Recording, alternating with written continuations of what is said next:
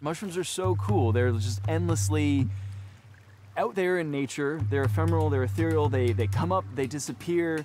They're beautiful colors, they're wonderful textures. It's a thing that's around us all the time. We're standing on mycelium. We're standing on the bodies of mushrooms right now, but we're not seeing the fruiting bodies right now. And that's so cool to me, that there's sort of hidden cryptic life all around us all the time. This is Gordon Walker. He's a biochemistry PhD, a wine and fermentation consultant, and he really likes fungi. What else we got back here? So this is a Dyer's polypore, Lactarius xanthodermis, a Lexinum species. So there's one you stepped on. Oh shit. Right there too. Oh, that's a Laccaria, don't worry about that. I'm not sure this is a Pluteus. This is probably a Cortinarius. He's also, like, kind of famous. His Instagram account, Fascinated by Fungi, has over 50,000 followers.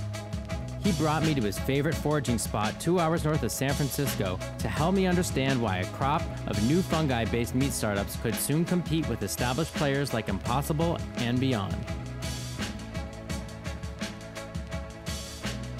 I think there'll be a tipping point with our environment and our climate, and it's only going to be the ultra-rich that can afford steaks. I think the days of seeing cheap meat at Walmart and stuff are going to, go the way of the buffalo. Terrible pun, but anyhow, yeah, I think, and people are already opening up to plant-based alternatives, and mycoprotein is a big part of that.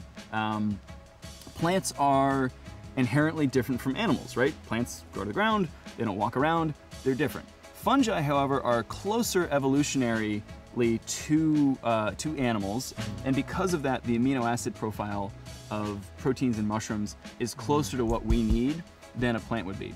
Is it safe to say that these companies, these products that are currently on the market are better for the environment currently than they are for our actual health if you were to actually break it down? So yeah, I mean, Impossible and Beyond, they make some great plant-based alternatives to meat. What we're seeing with those things is those have been highly engineered food products, right? They're plant protein and they're plant-based, so they're sort of sustainable.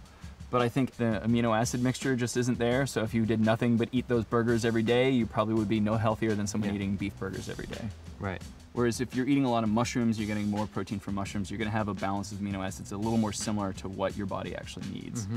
So I think in that sense, the mycoprotein movement is a really sustainable and lofty goal that we can, hopefully all find something delicious out of too. Might be a little hot. You can, don't swallow it, but taste it. What will happen if I swallow it? Nothing terribly bad.